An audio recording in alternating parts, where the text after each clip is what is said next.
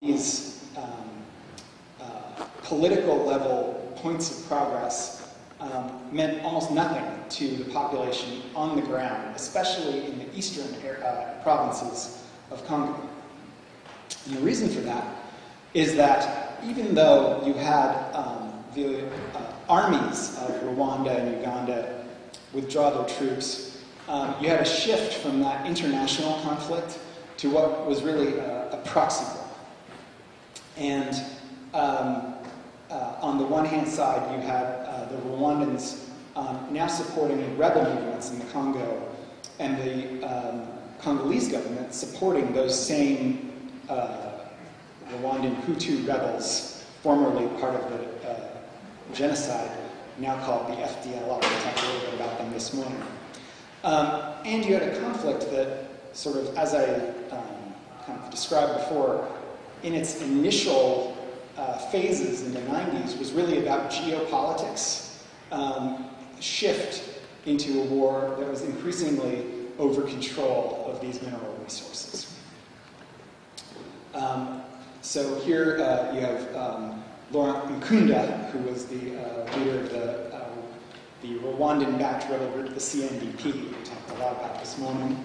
And so you had continuing conflict there, and the sort of tendency towards these negotiations and integration of these rebel groups into the Congolese army, which kind of creates, again, peace agreements that don't actually mean anything on the ground, because what's happening on the ground is that whether you're a rebel or whether you're in the Congolese army and you used to be a rebel, your objective remains the same, which, although there are many of them, predominantly one is to profit from and control economic resources.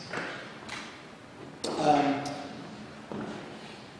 going to talk a little bit about the role of the United States before turning it over to Fatima. This is Hillary Clinton out visiting Eastern Congo in August of 2009. Looking back at the history of Congo, especially at that Cold War era, and then also during the conflict, the U.S. was sort of perceived to be, and in some cases supporting Rwanda and Uganda. The history of the U.S. Involvement in this part of the world has more often than not been more harmful than helpful. And so there's we got to sort of keep that history in mind, I think, as we now look at how can the United States play a positive and constructive role. Right now, thanks to, frankly, the legislation that was passed here in the United States, which was supported by grassroots efforts and by leaders in Congress, the United States has kind of, and thanks to Hillary Clinton's going out and actually kind of making commitments for the U.S. to do something positive, to do what it can to stop the violence in Eastern Congo. I think there's an opportunity for the U.S. to really play a leadership role in leading all of the efforts that we were sort of talking about in terms of how do you actually end this conflict. But it's not going to be easy. And I think maybe I'll save a lot of that for the Q&A and for conversations that we're going to have. But as we're looking ahead, we're going into yet another election year in Congo. The president, Joseph Kabila, has changed the law to make it much easier for him to be elected. You have a situation where all of where this legislation is coming into effect, and so there is economic pressure to change the way that the extraction of natural resources has been fueling the conflict, but also an enormous effort by all of the vested interests who've been profiting from those resources to find loopholes and to keep doing what they have been doing. We can talk about how that plays into all of these conversations about bans versus livelihoods and all of that, I think, during the Q&A. But I'll stop there for now. Thanks.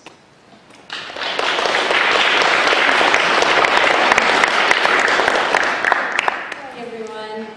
My name is Fatima, and I just wanted, as I'm trying to load this presentation, go ahead and thank the sponsors for inviting me to speak on this, but also for all of you who are coming from different parts of the country think it's awesome that you all are here. And what I want to try and do right now is talk about this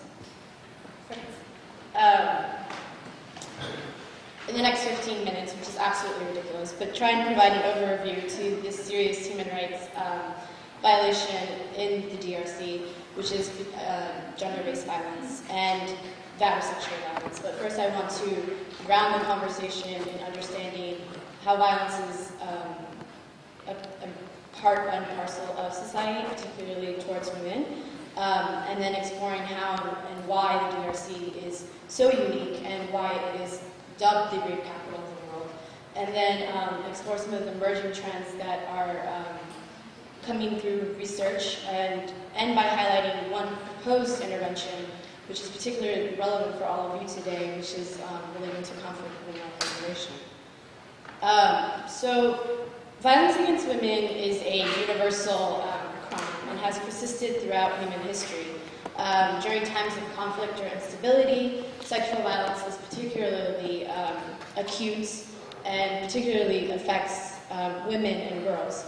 And part of this has to do with the resulting breakdown of social networks and formal institutions that were constructed to protect women and children from this.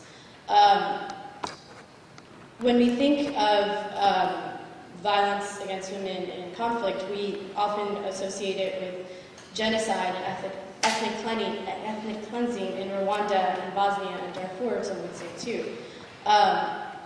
But it's also part of this situation in DRC, and it's not just rape. It also encompasses sexual slavery, forced pregnancy, forced sterilization, assault, trafficking, forced sex work.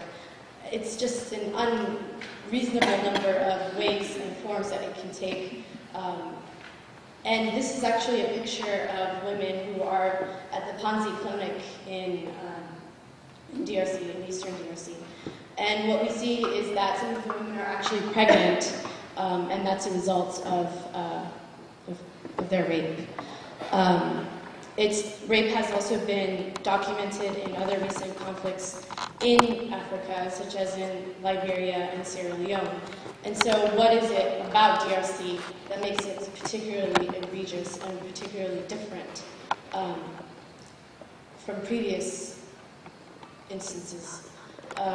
There's been a tremendous amount of attention on gender-based violence in DRC. It's gotten the attention of activists, all of you here today, researchers, policymakers, even celebrities.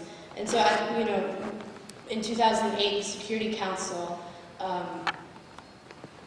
proclaimed in a resolution 1820 that sexual violence poses a threat to peace and security. In 2010, we saw Ban Ki-moon, the Secretary General of the UN, appoint a special representative on sexual violence and conflict. And so clearly we're seeing that it's a huge issue, and what is it that's about DRC that's prompted this?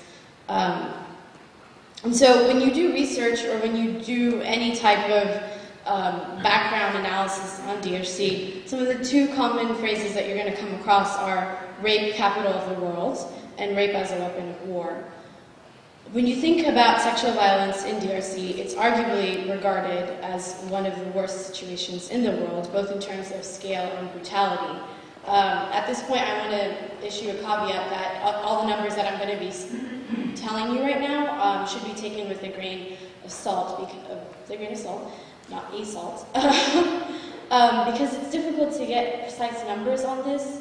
You are depending on, and the ethical thing to do is to count who comes forward, and in a context where there's such stigma associated with reporting sexual violence, you have to realize that this is just the tip of the iceberg. And also, in places of conflict, it is difficult to gather data because it's just too unstable and insecure for humanitarian organizations to reach. And so, despite this uncertainty, we do know that the UN has accounted 200,000 cases of sexual assaults from 1996. And even though the war officially ended in 2003, incidents of sexual violence has skyrocketed.